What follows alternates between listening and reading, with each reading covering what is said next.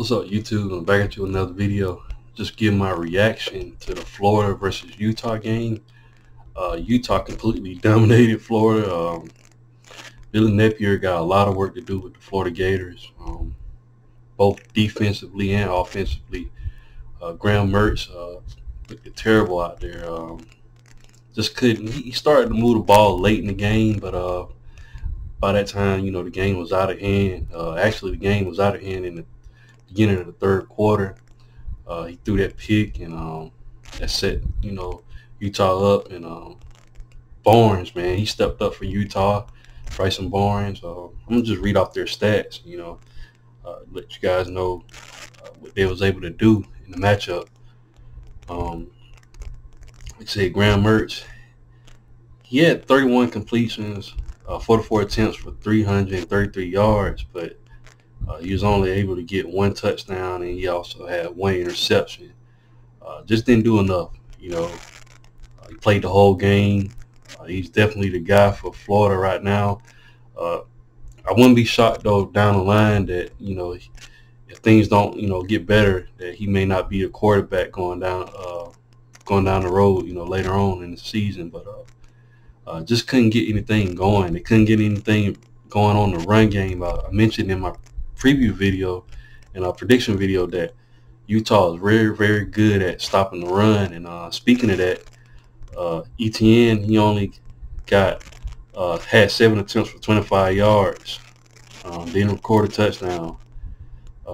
Wilson, third, he only got 9 yards on the ground. Montreal Johnson Jr., he was only able to get 6 yards on the ground. Utah completely shut down the run game for Florida. Last season, Florida was really, really good at running the ball. Couldn't get anything on the ground running. Just couldn't do anything offensively at all. The only productive guy from the Florida Gators was Pearsall and Ricky Pearsall. They moved him around in different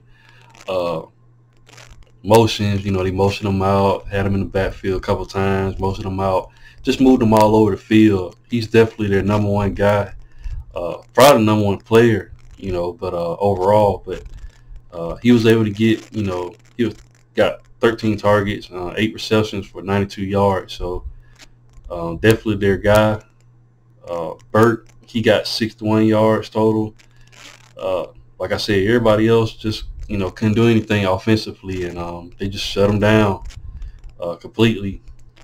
Utah, on the other hand, they was able to get, like I said, Barnes, he had 12 completions with 18 attempts for 159 yards and a touchdown.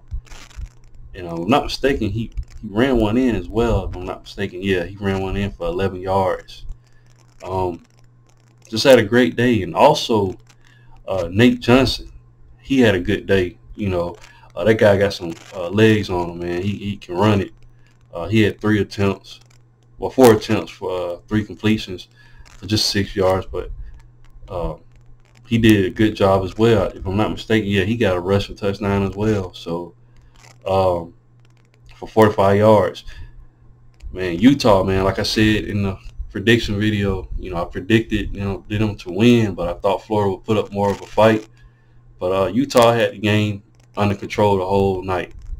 Defensively, offensively, very disruptive on the defensive side of the ball. Did a phenomenal job.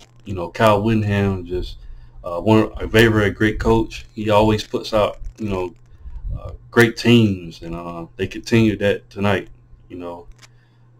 Total pass yards, like I said, Florida was able to get 333 through the air, but only got 13 rushing yards, guys. That's horrible.